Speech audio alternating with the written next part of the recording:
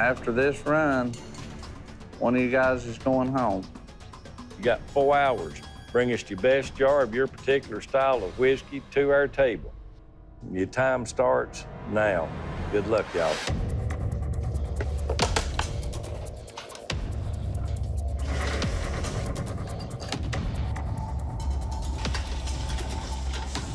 Let's get lit.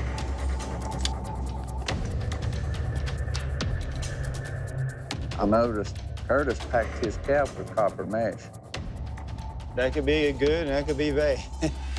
Could get rid of all the flavor. How much copper mesh did you put in? The whole daggone roll. Pretty good move on your part there, Curtis. I'm hoping I can scrub some of that char flavor off in there. If not, charcoal's my backup. Yeah, you know, that's what your jar of liquor look like if you run it over and it unclean. I'd have to just walk out. There it is. I just want to be the best drop, not the first drop. There it is. Finally. Chris, looks like you're ready to start making liquor. It should be coming. There it is. Yay! I feel pretty good. I want full flavor, buttery to the palate. And when I sip it, I want it to stay. Your taste profile was very rich. I want to keep that. That's why I chose to go with the pot still again.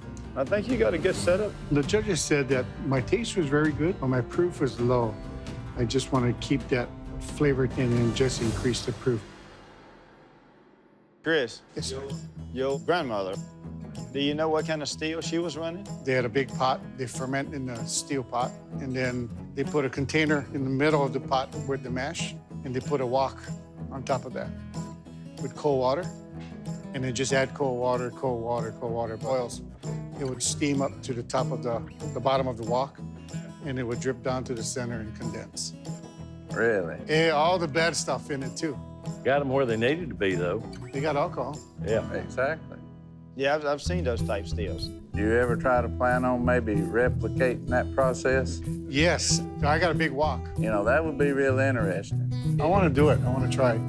Today, you got the knowledge, you know the difference in the methanol and the ethanol. So just to give you a little education on that, if you heat it up until, you know, the 175 and get that methanol dissipating off before you put that insert in there, Right. then you'll catch the alcohol. But you have to be quick at it. Right. Because you're going to lose some, A lot. which is not very efficient anyway, but that is, I've seen that steel. Right. It is very difficult to operate, especially if you got a wood fire and all that stuff. And I know they build them in the ground. They put them in the earth and seal the fire away from it because the alcohol vapor is at the top coming out. It's tricky. Guys, you got 2 hours. They're all tuned in pretty good. They into the concentration of the mix here. Uh-oh, hold on a minute. Clean up. Okay, hold on. No, this is my first batch. Oh, yeah. Whew, that's a world of difference. You got 1 hour and 5 minutes left. There you go. That's the proof you're looking for. Yeah. Dissipates in less than 2 seconds. Curtis spot on. He knows how to look at his bead and tell what he's got. I'm used to proofing it down with a hydrometer. We don't do the shake test, so it's really tough.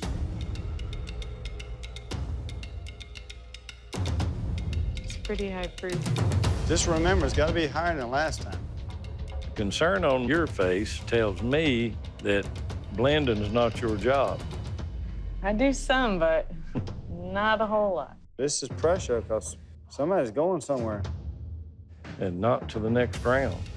I see you looking at that picture, Chris. What would Grandma do? Drink it. I'm happy. I have no complaints except for the Scorched. I am done.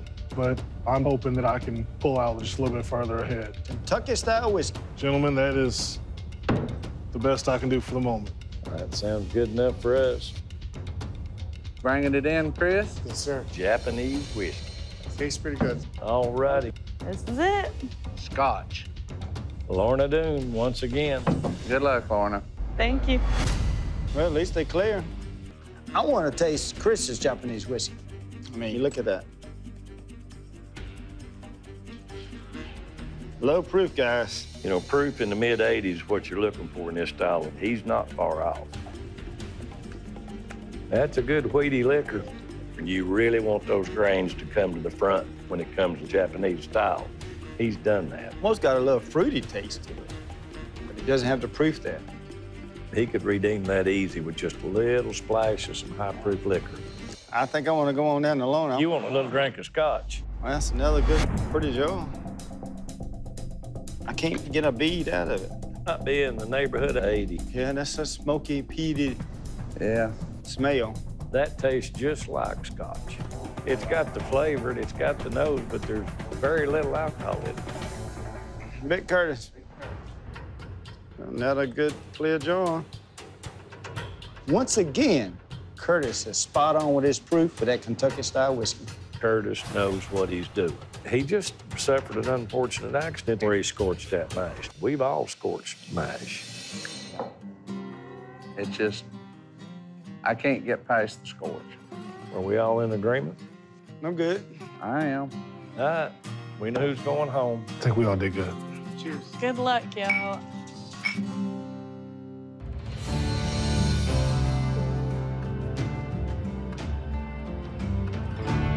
All right, guys, welcome back. It was pretty tough work on you judges you see right here. Curtis, you know exactly what you did from the minute you built your mash. Yes, sir. If you'd been at the house, you'd have turned that out and run on another run of mash. Unfortunately, you didn't pull that scorch out of there. But all in all, you did a damn fine job. Thank you. Chris, your flavor base stayed the same all the way through. Your skills of distilling are spot on. You got flavor, just lacking alcohol. Lorna, your smoky peat is coming through tremendously. It's on the nose, and it's in the taste also. Except you're a little lower. Well, guys, I reckon it comes the time that we've got to swing that axe. Unfortunately, Curtis, that jar there bought you a ticket home, old buddy. I am so sorry. Things happen. And just so you know, we've all scorched mash. I gotta commend you. Not one time during this process did you lay any excuses anymore. You did what you come to do and made a damn fine showing. In the big scheme of things, makes you the man that you are, sir. First and foremost, you're a good distiller, but you're a gentleman more so. Thank you. The comments from the judges got me a little emotional, just knowing that I am good at my craft. Unfortunately, I just picked the wrong day to slip up.